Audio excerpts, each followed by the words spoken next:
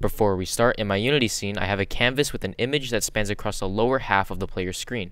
Within the image, in the hierarchy, are two TextMesh Pro UI elements. The first one is to label the subject of the dialogue, and I bit my freaking lip. And the second one is the container for the dialogue itself.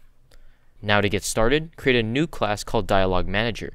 Attach the class onto the image, and once that is done, open up Visual Studio and let's get coding. First, create a class that will store the parameters for specific dialogue segments.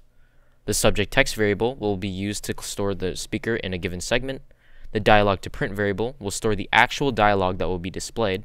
The skippable variable is self-explanatory, and the letters per second variable is the speed at which the dialogue will print. Now create the following variables in the Dialogue Manager. The dialogue segments array will store the sequence of dialogue that will be displayed. The subject text variable will store a reference to the TextMesh Pro UI object in the dialogue that displays the subject of the dialogue in a given segment. The body text variable will store a reference to the TextMesh Pro UI object in the dialogue that displays the dialogue of the subject in a given segment. The dialogue index variable will store the current dialogue segment that the Dialogue Manager is currently on. The playing dialogue variable will store whether or not the Dialogue Manager is adding in the text of a dialogue to the body text. Lastly, the skip variable will store whether or not to skip the whole dialogue typing process. Once the variables are down, create the player dialogue coroutine.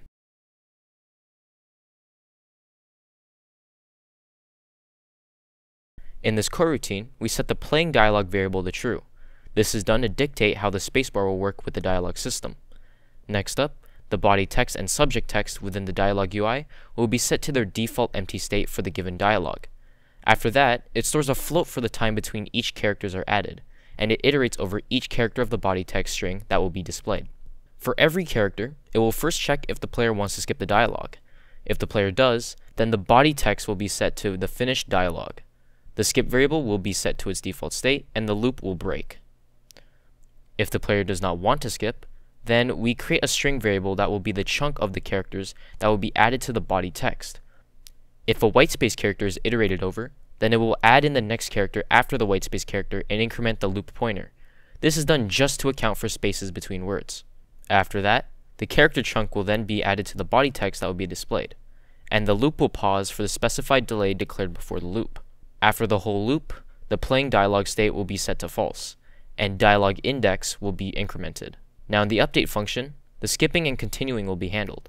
Whenever the player presses the spacebar, the dialogue index is checked if it is outside of bounds of the dialogue segments array. If it is outside of the array, then the script is disabled and the running of the function is stopped.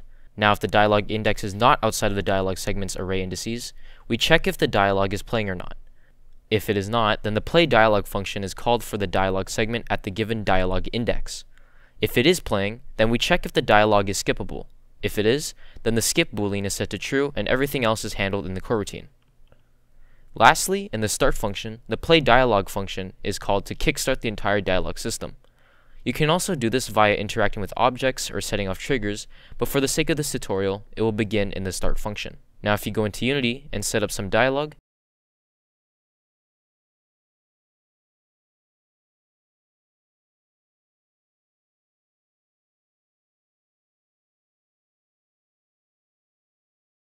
you will have a functional customizable dialogue system.